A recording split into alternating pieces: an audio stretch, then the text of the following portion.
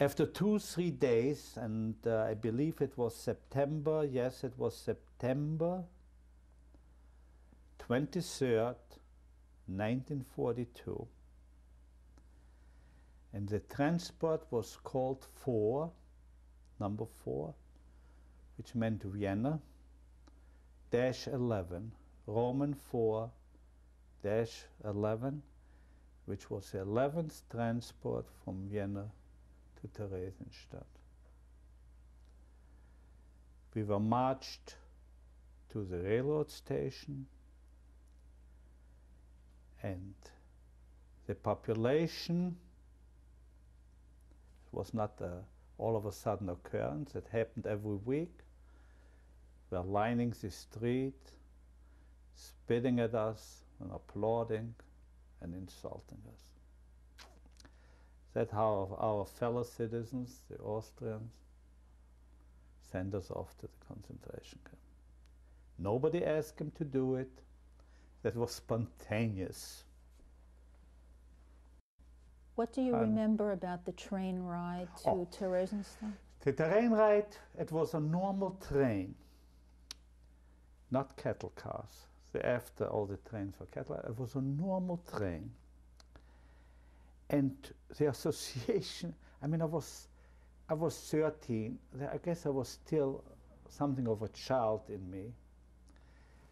The train rides to the country, and that's the only time I used to take a train ride when we went for vacation, was a pleasurable experience, something we looked forward to.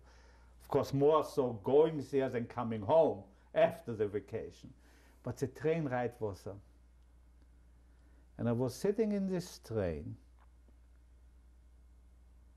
and the train left, and we were together, my mother, my sister, maybe me, my brother. We were facing each other, and the train left, and I dozed off. It was nighttime, it was dark when we boarded the train. And I woke up, it was morning, the sun was coming up, and it was like speeding through countryside with fields and cows. I got all of a sudden such an elated feeling. You know, like a child, a feeling. And that was the last time I had a feeling like that. It went away in the shortest of time. Because the minute we arrived at the concentration camp, and our train was surrounded by Czechoslovakian gendarmes and SS men, whatever there was left of a child in me was gone forever. How long did that trip take?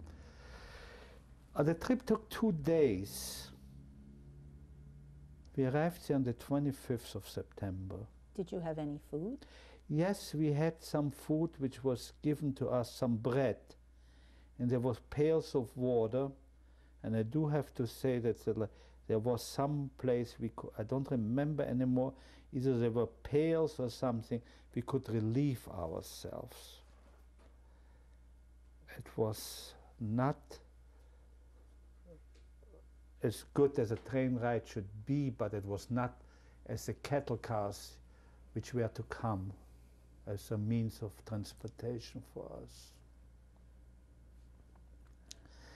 And at this time we were unloaded a couple of kilometers from the camp, and we had to march. It was so hot for one reason or the other.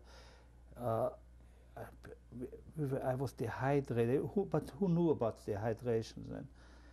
It was a long walk, and there were prisoners working on the side of the road, and they were begging us for food.